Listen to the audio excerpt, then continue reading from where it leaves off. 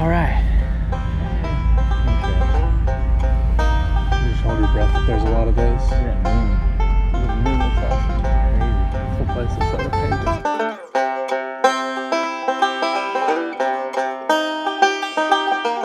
So what's up, y'all? I'm here with Mr. Peter Draws.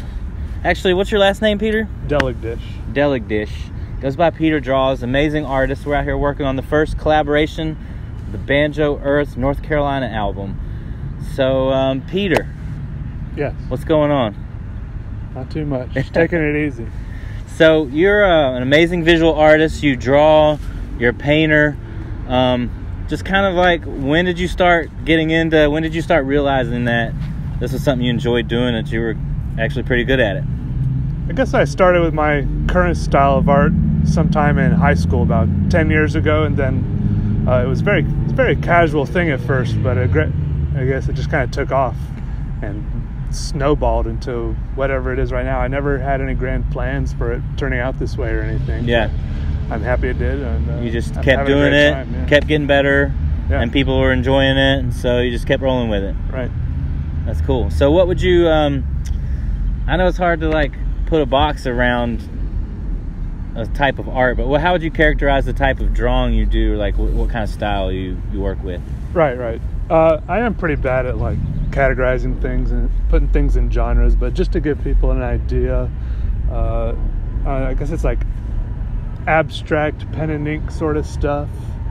It's just a lot of it doesn't really look like anything, or it could look like anything. So it's very open-ended. Yeah. Very detailed stuff. Yeah. So mainly working with pen, ink, and paper generally. Right. Exactly. Cool. So when you go into a work, you work basically every day drawing and doing different stuff. What idea do you go into approaching the pen and the ink, thinking about your art? Like, how are you coming in? How are you approaching it? I usually have something bouncing around in my head a little bit. People always ask if I plan it out before I start. I don't plan it out. I've got some idea that might start me off, but really my end goal is to just maybe make something that's interesting to look at. It doesn't need to be beautiful, it doesn't need to be ugly, it could be either one of those, but as long as it is interesting. I just want it to be interesting, that's all. Yeah. And for you, right, first, and then for people enjoying it, right? Right. They can take it or leave it. I enjoy it when they like it, but it's not a requirement for other people to like it.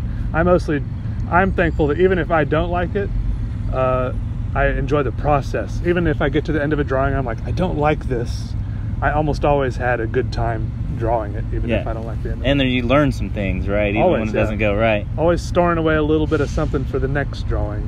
Have you found the drawings you didn't like, even though you released them anyway and they got like a really good reception, you were just kind of didn't know what people were gonna enjoy or not?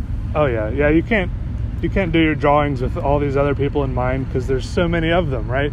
And sometimes the ones you barely work on, you don't have any kind of invested pride or joy in. Some of those are the ones that blow up the most and resonate with the most people, but the ones that are most personal to you and you put the most work into, maybe that's why other people don't enjoy them as much, because it's all about you. I don't know. It's difficult and weird. You just gotta do it for yourself, put it out there in the public, and let them do with it what they will. I don't know. So do you sometimes hold your drawings back and don't release them if you don't like them, or do you just put everything out and let the chips fall where they may? Usually if I finish a drawing, I almost always show it to the world, but yeah, it's only the unfinished ones I throw away. Yeah. There are not too many of those somehow, though. I finish almost everything. Probably 99% of the drawings I start, I finish. Awesome. 98%. 98%. Well, that's a good habit to be in, is to finish the work you start, I think. So we're here in North Carolina. This is the Banjo Earth, North Carolina. Peter's from North Carolina originally, right?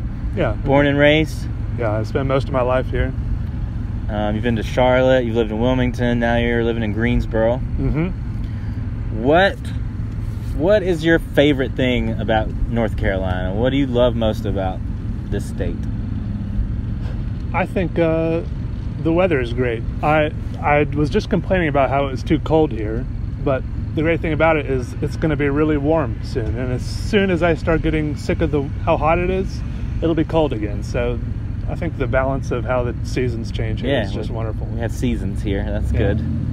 What about the culture? What you love most about North Carolina culture? I think North Carolina is pretty cool because I think the culture is very chill. People seem friendly here. Not like too far deep south. It depends which city you're. If you're in a city or out in the countryside, things can really differ. But I think it's cool. You've got the coastal area. You can get a nice beach town feel if you want. Come in here to Piedmont.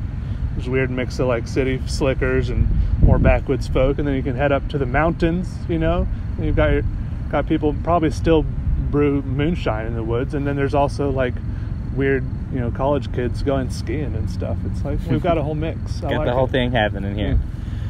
Cool. So so you got a really successful YouTube channel.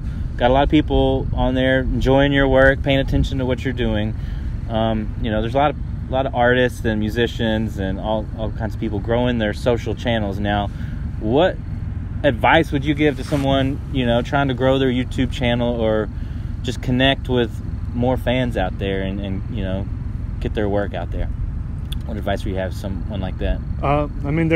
There's already a lot of advice out there. There's probably whole lists of things. If you Google how to have a successful YouTube channel, there's all sorts, like upload consistently, keep your quality up, and then this is probably all it's obvious, right?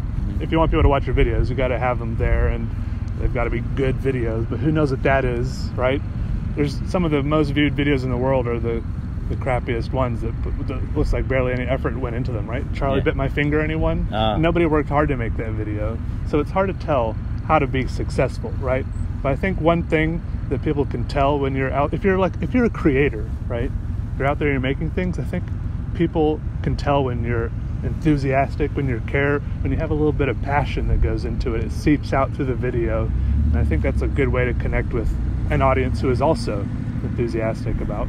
They don't even really have, like, if it's banjo stuff, I bet there's people who can enjoy, banjo videos who have never touched a banjo, maybe before have never heard banjo music. I know with my drawing stuff, people, they say, I don't even draw. I just like to look, hang out with Peter, watch his videos. So I think it's just a little bit of passion, enthusiasm. Yeah. It seeps out, it shows. Just loving what you're doing and putting it into your work. Right, and that'll get you through, I think, a lot of low times and discouraging times, and you think like all your work isn't paying off. Like, maybe that's the difference between following a dream and following what you think, should be some payday. I don't know. It's very difficult to figure out why you're in it.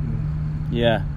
Well, it seems a lot of people today are sort of wearing a costume, like, trying to grow on Instagram by renting a Corvette and, like, posing in front of the beach or something, And what I like about your stuff and your videos is it's just so laid back and real, and it's just you kind of kicking it, and speaking from your heart, and like, so I think that may be something to do with it.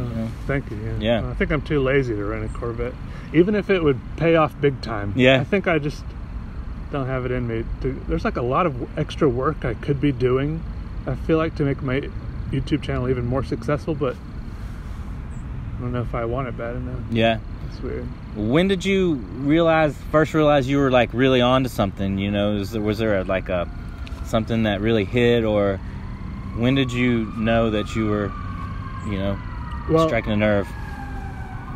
You kind of, there's a few points sometimes. YouTube is very unpredictable, and sometimes one of your videos will just blow up out of nowhere. You won't even know why it's getting any views. Sometimes you do know why. Like, for one example, first time one of my videos even did well is because I posted it elsewhere on the internet and shared it with people. So you kind of got to do some of the heavy lifting and self-promotion yourself sometimes. And at one point I was moving and had to get another job, and I thought, wait a second, the YouTube channel is actually doing okay, because it had just been like a hobby that I did in my free time before that. So I thought, maybe I won't get another job. Let me try doing this full time, right? And if it works out, then I won't get another job. And it did work out. Cool. But a lot of people seem to have this dream sometime these days that they can just, like, they deserve to be a YouTube creator or something, and they're just going to go quit their job, and then they're upset that it doesn't work out because they piled all their chips on YouTube. Or, I don't know. It's just like, I don't know what to tell them. It's just like doing your free time if you like it and enjoy it. I don't know. It's just it's just one tool in the whole tool belt of There's so many creation. things. Yeah. Cool. Well, you guys check him out. Peter Draws on YouTube. Peter, PeterDraws. Peter Draws. Check him out on Instagram. He's creating some really cool artwork. Love his videos, and it's a pleasure to have him on Banjo Earth, North Carolina. Thanks, Peter. Yeah. Thank you.